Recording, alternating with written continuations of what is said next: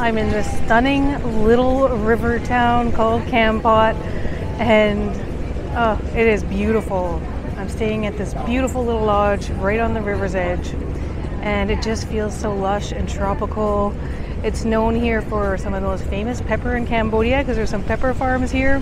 There's also some bat caves and, you know, lots of kayaking, stuff like that to do in the river. I just came to relax for a few days and enjoy a bit of nature. From the minute I arrived here, I knew this is exactly what my soul was craving. Being a river and lake person, this little beautiful hideaway tucked away on the river's edge was incredible, and the people here are amazing. I just felt right at home. I actually barely even wanted to leave the premises because I was loving it so much. A coffee press is one of my favorite ways to make coffee, and probably one of my favorite pastimes because that is what I drink when I'm out in nature and in the forest in Canada. But this view doesn't get much better than this. Every time I find a place that I think I can live, I go to a new place and I fall in love all over again. Now that's exactly what happened here in Kampot. I love Kampot. This place is amazing, and also because my hometown in northern Canada is built right on the edges of a river. So it's like river life for me, and yeah, it feels like a little piece of home. I love how the river has these little beach vibes because it looks like a little sandy beach on the other side, but this is still just a river. It's actually a really nice little town to walk around. There's tons of streets, lots of shops and cafes, and yeah, it's not super busy. It's kind of just chill and nice.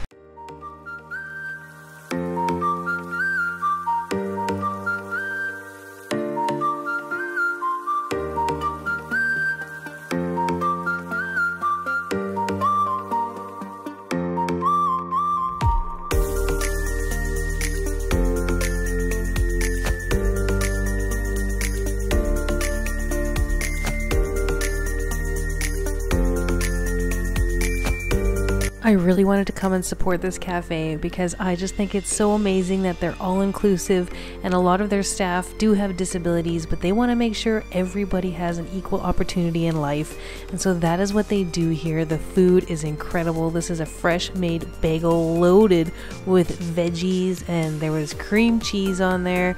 It definitely tasted like it was made with pure love. I thoroughly enjoyed that bagel with vegetables. They were not stingy on that cream cheese. They loaded it on there, which I love.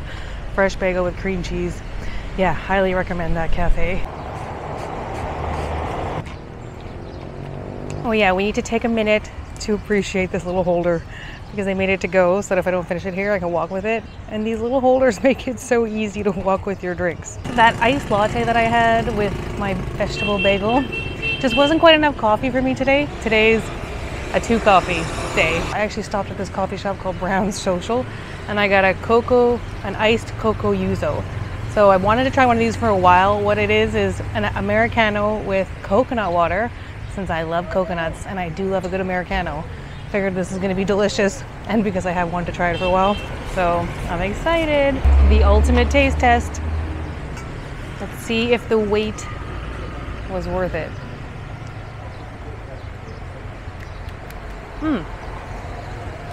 It's interesting because the coconut water is a little bit sweet, but it also has the coconut water flavor mixed with the coffee flavor. So I don't know, I like it. I do think I prefer my coffee and coconut water separate, but I'm glad I'm trying it today.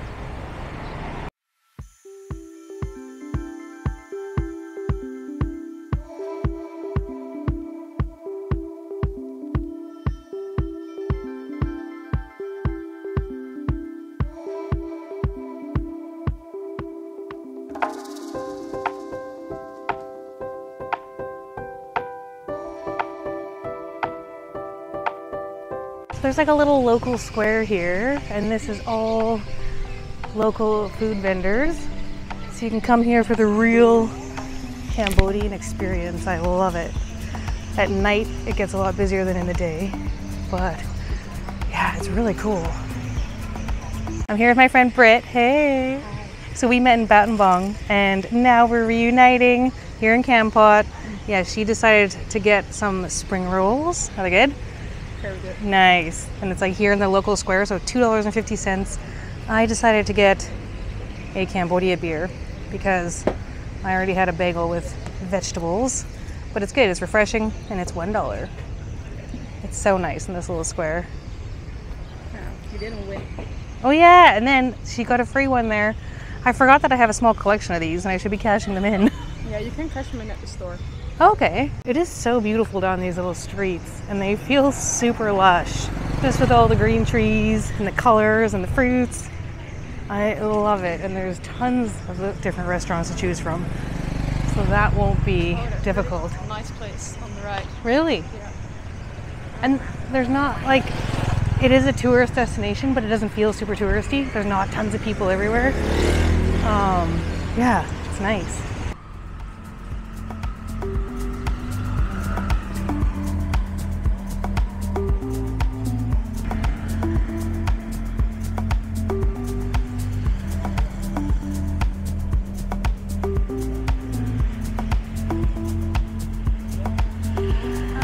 Okay, thanks.